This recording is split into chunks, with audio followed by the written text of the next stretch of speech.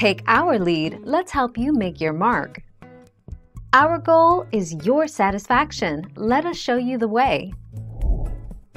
Well, there's actually no way for a broadcast radio station to ever know exactly how many people are listening at any given time.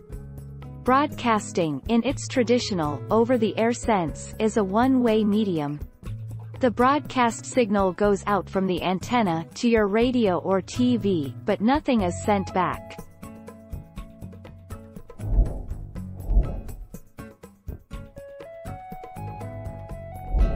Make your mark, take our lead.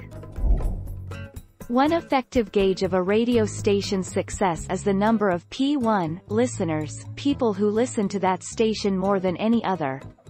These super listeners make up just 10% of the overall radio listening audience but account for over 35% of total market listening.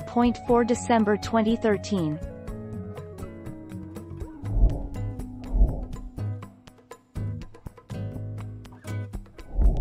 Make your mark, take our lead.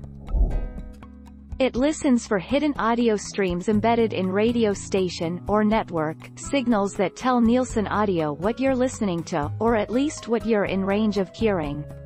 Millions of data points are collected and then weighted to accurately represent both genders and all age ranges in any given radio market. 17 May 2016.